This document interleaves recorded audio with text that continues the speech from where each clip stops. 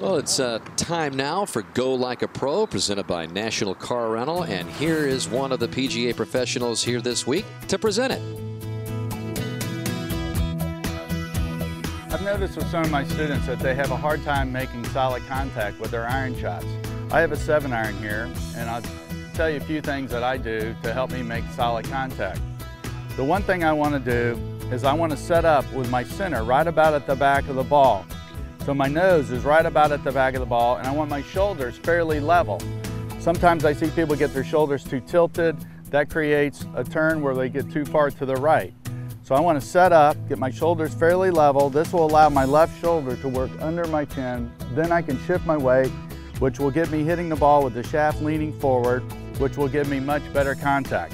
So if you do those things, level shoulders,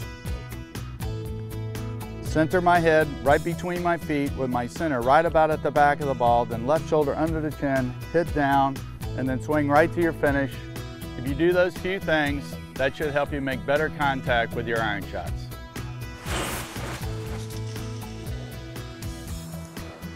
Well, speaking of good contact, Roger Chapman has